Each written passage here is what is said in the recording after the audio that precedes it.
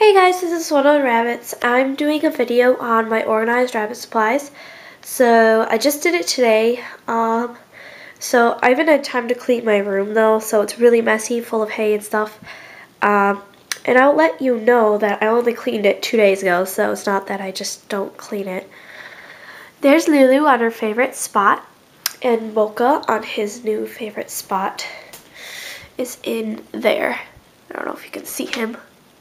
It's really dark, but he's in the second level of his, of the Cottontail Cottage. Sorry, couldn't think of it. So the first thing is this thing that Lulu's on.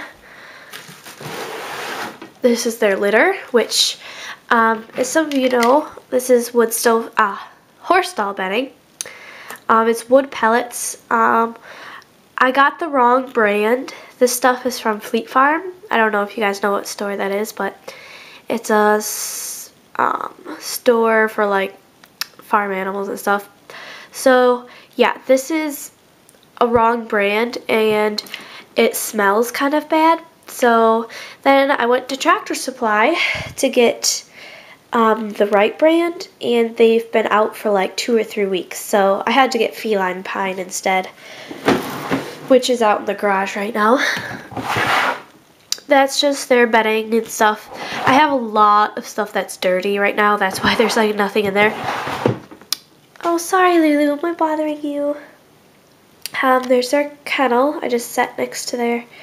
Yeah, this is like really messy. So sorry about that. I had to climb over the X pen, so it might be a little shaky. And yes, that was my foot. Okay, so this is above my condo. I'm just standing on my bed right now.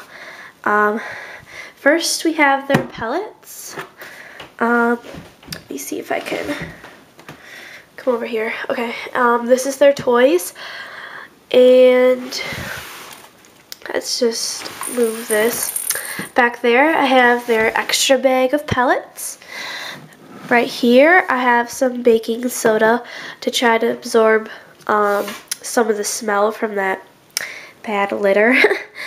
I'm hoping I'll change the litter boxes today to the Feline Pine. Okay, there is my cleaning supplies and my zip ties. Right here is my grooming kit. So it just has my brushes. It has some cat brushes in there right now because I used them on the bunnies, but then I found out they had mites. So we have to like bleach them before we can use them on the cats. So, because we don't want any mites transferring to them. So, yeah. Behind this and the food is a container right there full of extra stuff that I don't use. Like grid connectors, binder clips, harnesses that I don't use, stuff like that.